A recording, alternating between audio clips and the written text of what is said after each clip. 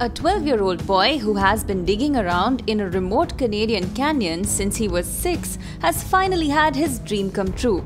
Nathan Hrushkin has discovered a set of rare dinosaur bones which now turns out are part of a juvenile Hadrosaur, or which is also commonly known as a duck-billed dinosaur.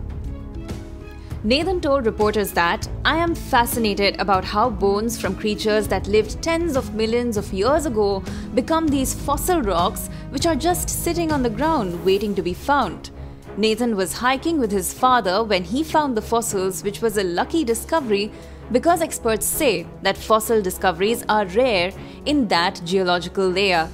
The Hrushkins have been praised for the care they took photographing and recording the location of the dinosaur bones. Their discovery led to at least 30 to 50 more bones being excavated from the same area. Scientists say the new find will help fill gaps in their knowledge of how dinosaurs evolved 69 million years ago. Nathan said his favorite dinosaur was a T-Rex, but now most certainly it's the Hadrosaur.